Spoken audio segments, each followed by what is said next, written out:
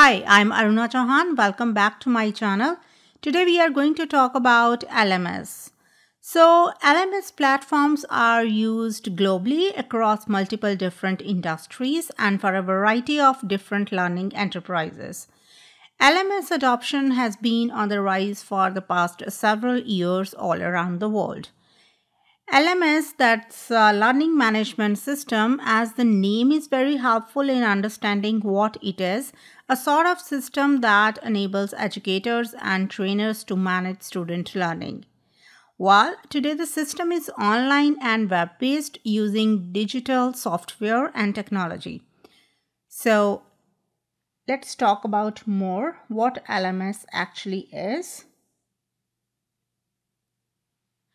While LMS is designed to help an individual to develop, manage, and provide online courses and programs to learn, it provides a platform for the students and the instructor to learn and highlight their skills wherever and whenever they want as per their convenience. So, LMS covers almost all the major markets like medical industry, corporate sectors, educational institutions, schools, etc. It becomes handy in identifying the communication gap between the instructor and the learner by checking each individual's progress on different discussions, quizzes, assessments, etc. So, learning outcomes become more fun with the video tutorials, stories, features like gamification. Moreover, it enables educators and the trainers to manage student learning. It also supports the administration, automation, and delivery of educational courses and training programs.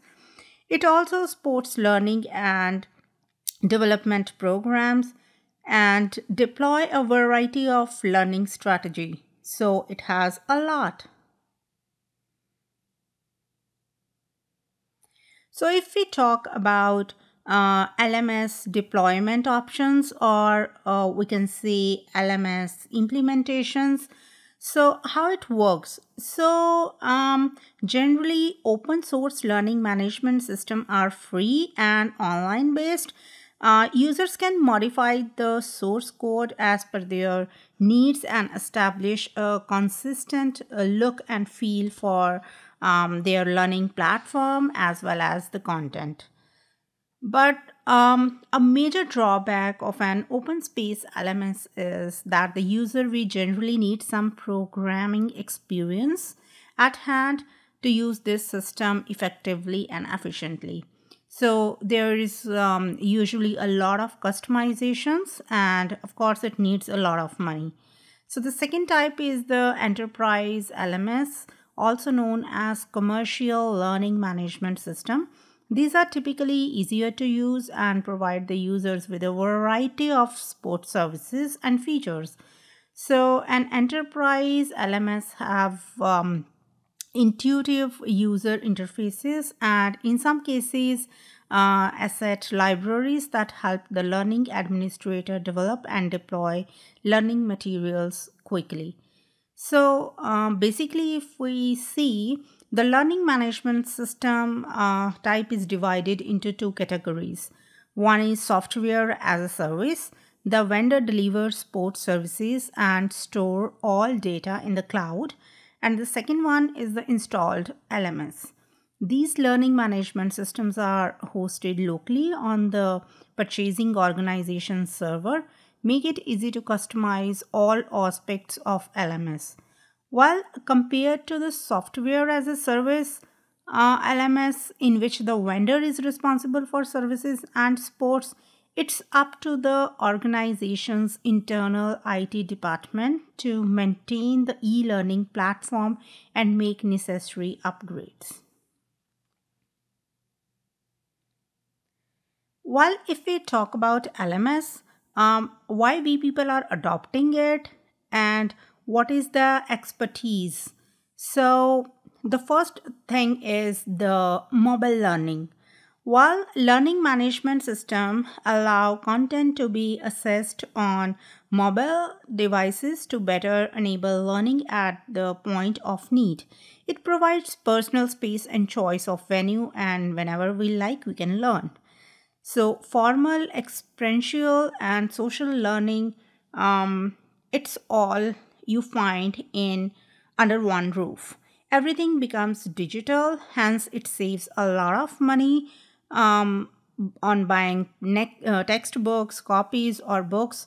Formal learning management system help to streamline the learning pattern, which in turn saves time for the instructor so that they can utilize that time to focus more on individuals' progress. As things become digital and learning becomes more interesting with the existence of video tutorials, clip, gamification, etc., it provides excellent way to learn more about your friends, your peer, and teachers.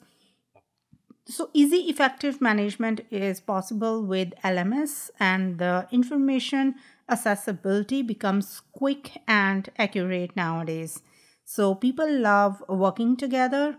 LMS supports informal training activities to encourage idea sharing and to replicate the success of other.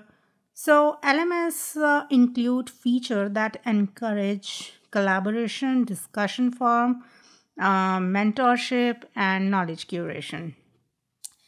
So, these LMS systems are perfect so far the artificial intelligence is concerned.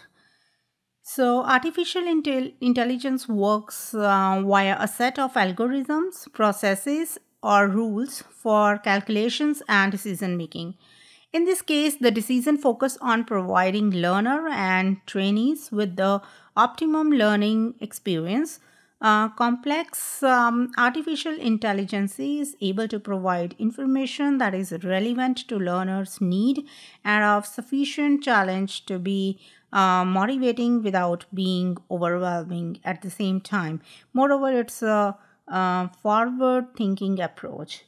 And if I talk about content personalization, while a learning management system offers students the opportunity to customize their learning, an instructor led course usually progresses through a set of series of lessons without taking into account the differences in prior knowledge of the learners. Since LMS is a library of content, a student can learn it at his own pace.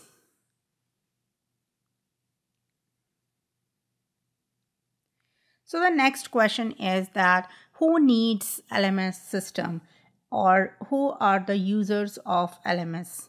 So students who have access to an LMS can see their course catalog, complete assigned courses, and any evaluation or measure their own progress. And so, for administrators are concerned, these folks are responsible for managing the LMS, which involves a combination of multiple tasks, overseeing course management, content management, that's creating training courses and learning plans for contacting third party content providers. So the teachers need that. Trainers use LMS for organizations to provide training to customers. This is especially common for software and technology companies who need to effectively onboard users so they can use their products. Employees need that, general public needs that, external workers, etc. So it's for everyone.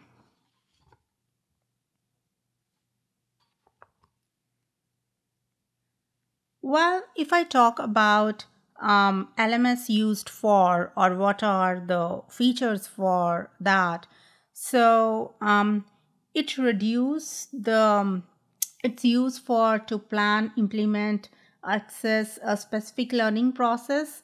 It's helpful in teaching learning process. It's helpful in customer training and employee onboard. It's uh, it's used for employee development and retention and compliance training. So it's easy to track the progress and reporting too. Numbers don't lie. One of the most important feature of LMS that it includes the ability to track and measure the impact that your learning programs are having on your business or your learning environment. So now, what are the benefits of this? Why people are using it at a tremendous pace? So, one, it reduced the cost of the textbook, notebooks, and much teaching aids expenditures used in face to face formal classrooms. It saves time, money, energy, and consistency of learning attract many trainers and teachers. Every year, you make modification in your training course. You can save that, improve that.